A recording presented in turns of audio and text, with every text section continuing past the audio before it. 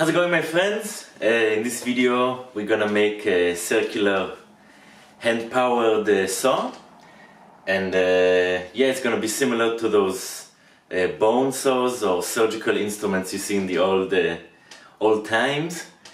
And yeah, I hope you enjoy this one.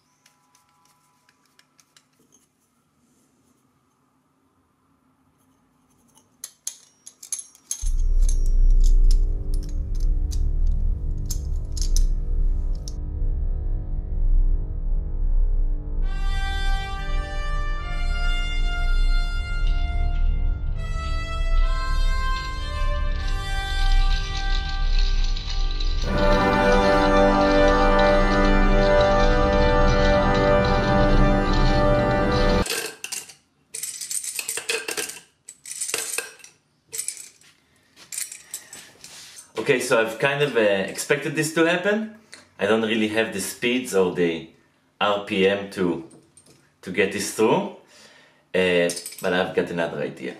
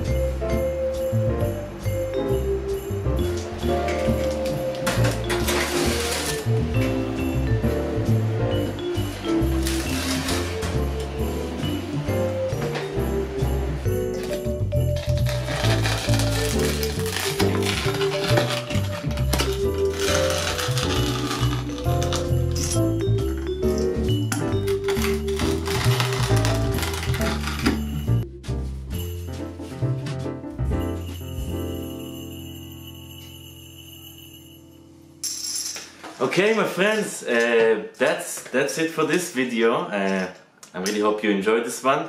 This is how it looks in the end. I'm really happy with the maple. The maple really has a nice texture. It gives this kind of a more appropriate look to the time period, which is I've no idea.